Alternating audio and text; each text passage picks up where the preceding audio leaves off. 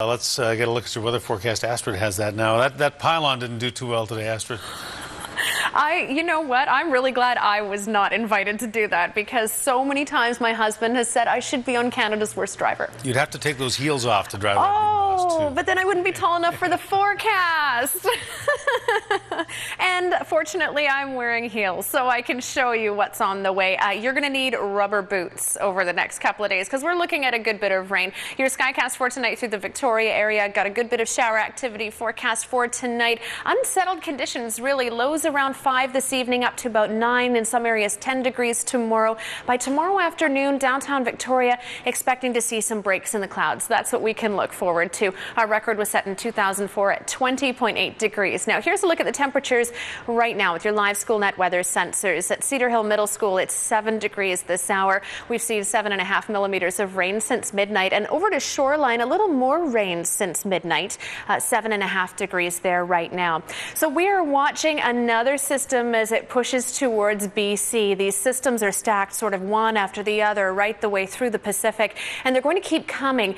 This one isn't bringing the strong winds like we saw last night, but we're certainly going to see a bit more rain and cool, unstable, unsettled air as it passes over. So for tonight, expect some showers off and on, and right the way through to tomorrow morning, we start to see some clearing in some parts of the island, but really an off and on sort of day. Some of that rain that's coming tomorrow may be a flurry first thing in the morning. Saturday morning looking to be a bit brighter for us, at least around the North Island, but the rain creeps up again Saturday afternoon for much of the South Island. So for tonight, temperatures down to 2 degrees, a chance of a thunder shower around Port Hardy for the early hours of this evening. Windy also along the waterfront there. Chance of some flurries or showers as temperatures get down to 1 degree tonight along the east coast of the island.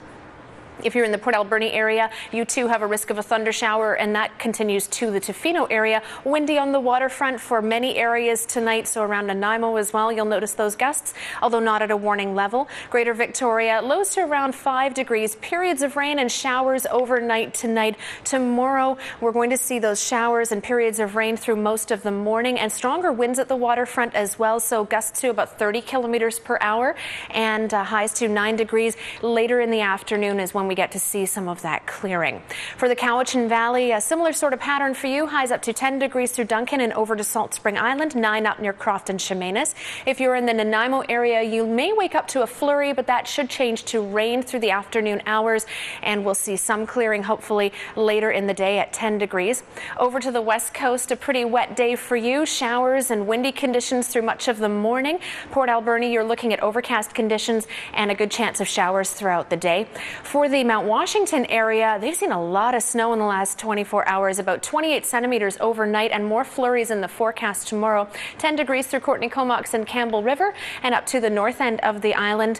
You're going to see some showers, then mainly overcast conditions later in the afternoon. So some of that rain is going to pass, and you'll get drier conditions later in the day. Vancouver's looking at 9 degrees. Powell River, much of the same. Showers on the way. And here's what you need to know for the next 7 days. Greater Victoria, well, we're going to see a little bit of a break tomorrow, late tomorrow afternoon, but it's going to be a pretty wet and windy weekend, in fact, on Sunday.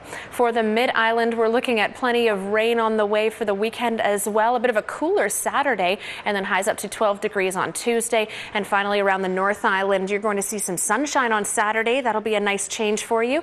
And then we get into a wet period, and the sunshine returns again next Thursday. Finally tonight, here is your weather watcher. Thank you so much to Natalie, 10-year-old Natalie, who sent in this picture, and the title is called One Dark and Stormy Night. And didn't we have one of those that certainly was made better by the colorful umbrellas in your picture? So we'd invite you to be a weather watcher. ctvvancouverisland.ca if you'd like to send us your kids' art, or if you have a great photo of what's going on with Mother Nature in your neck of the woods, we'd love to see it. Hudson? All right, Astrid, thank you. You're welcome.